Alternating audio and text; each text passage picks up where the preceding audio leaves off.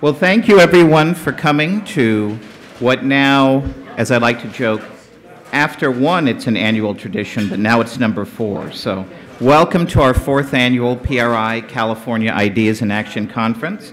I'm Tim Anaya, PRI Senior Director of Communications and the Director of PRI Sacramento office, and we can't thank you all enough for coming today for what I think is going to be our best program yet. We have some exciting speakers and very interesting topics that we're going to discuss today. So to kick things off, I'd like to introduce PRI's President, CEO, and Thomas W. Smith Fellow in Healthcare Policy, Sally Pipes.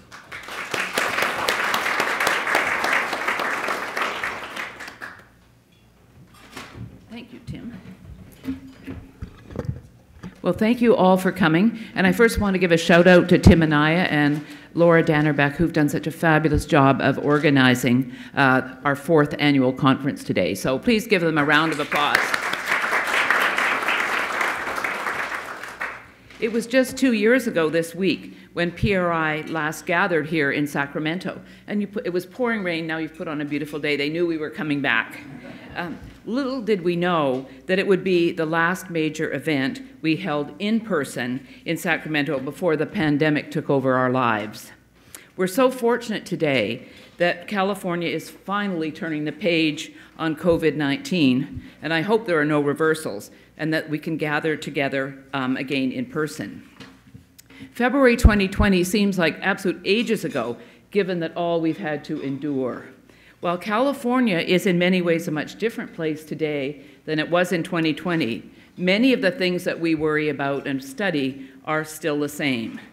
Think about the issues we discussed last time we met: rising homelessness, underperforming schools, lack of economic opportunity for many, the prospect of a complete government takeover of our healthcare system. These problems are still front and center and have, in many cases, grown. California is known as a golden state, but to me it doesn't seem very golden these days. California may be a state of problems, but it is a state worth fighting for. And one recent policy victory shows that when we present the facts, we will win.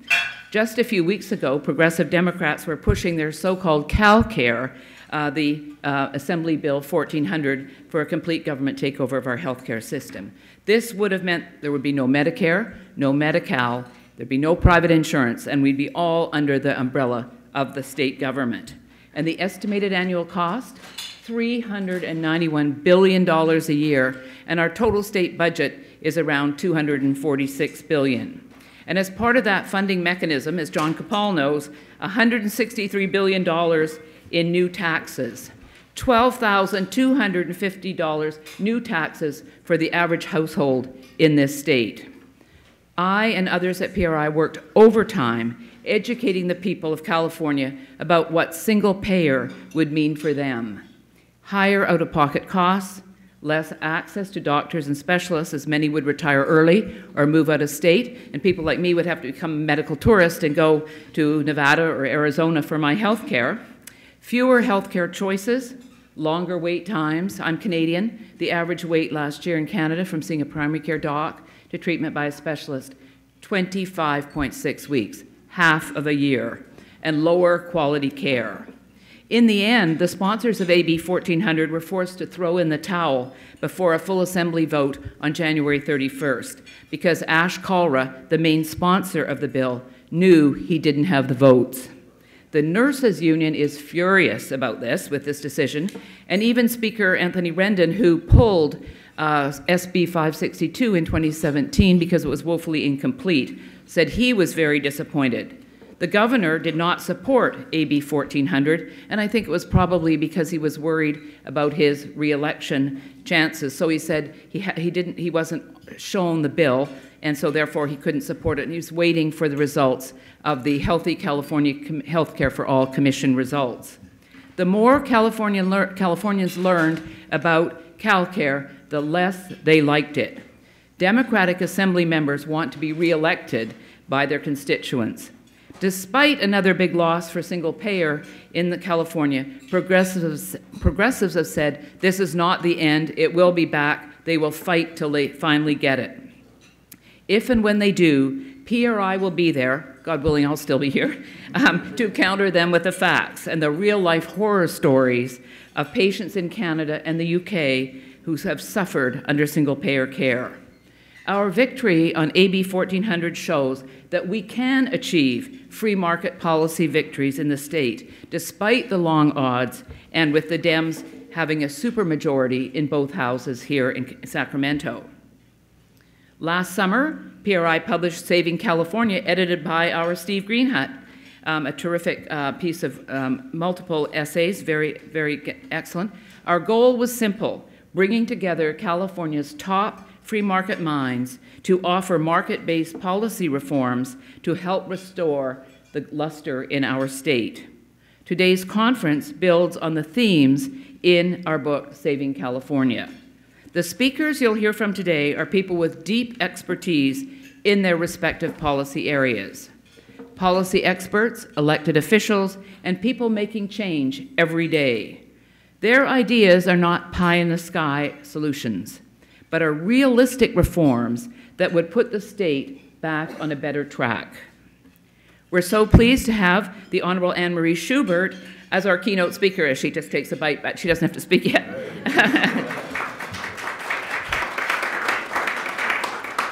She has been such an effective public safety champion as Sacramento County DA. She gained national attention for her efforts cracking down on billions of EDD fraud. It was the EDD that turned down my application to be able to get an H-1B visa in California back in like 1993. So I don't have any friendship with the EDD, but great job. And you brought the Golden State Killer to justice. So fantastic. We're really looking forward to your remarks. It's long past time that policymakers put a stop to, as the title of Carrie Jackson's PRI book suggests, people living in fear in California. And we look forward to hearing your thoughts on what can be done to address rising crime in our communities. After lunch, we will have three very interesting panel discussions. First, we'll learn about the CEQA gauntlet, the bureaucracy and regulations that must be conquered to build anything, and how reforms can pave the way for new housing, schools, and infrastructures. And wait till you see Dana Beagle's chart that will be up here. If you thought Obamacare looked complicated or Hillary Care, just wait till you see this CEQA chart. It's absolutely amazing. Then we're going to explore California's growing out-migration problem and what can be done to keep businesses, jobs, and opportunities from leaving for other states.